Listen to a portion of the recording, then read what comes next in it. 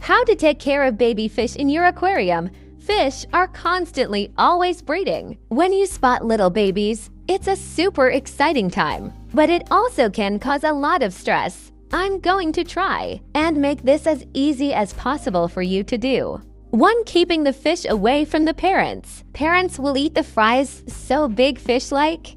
Fish in general can really eat anything that fits in their mouth. You can put some more decorations in the aquarium so it can continue to escape the parents and provide heaps of hiding spaces for the fish. 2. Or put them into a separate tank, whether it be a little container with an air pump or put them in a whole other aquarium. You can do that, and you can start to take care of them in there now. 3. Feeding. Baby fish have extremely small mouths. You can crush a powder of the normal fish food and use a turkey baster to sprinkle the powder along the top of the aquarium. Feed twice a day in really small amounts. Don't overfeeding. 4. Turn the heat up a little bit. If you want to raise this fish up quick, you can turn the heater up a little bit, but not too much, maybe a couple of degrees Celsius. They'll get the metabolisms working quicker, and they'll be growing a little bit quicker.